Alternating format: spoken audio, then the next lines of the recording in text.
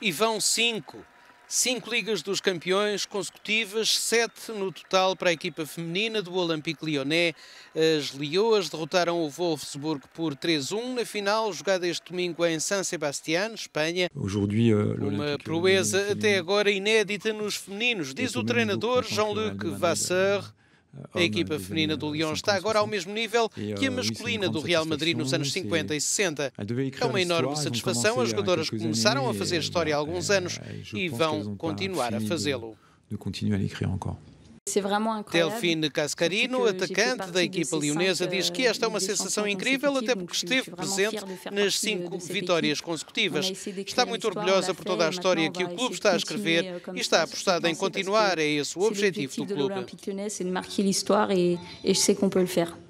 A equipa francesa, onde joga também a portuguesa Jéssica, que continua lesionada, derrotou o Wolfsburg com golos de Eugénie Le Sommer aos 25 minutos, Saki Kumagai aos 44 e Sara Bjork Gunnarsdottir aos 88. Alexandra Popp marcou o único gol das alemãs ao minuto 57.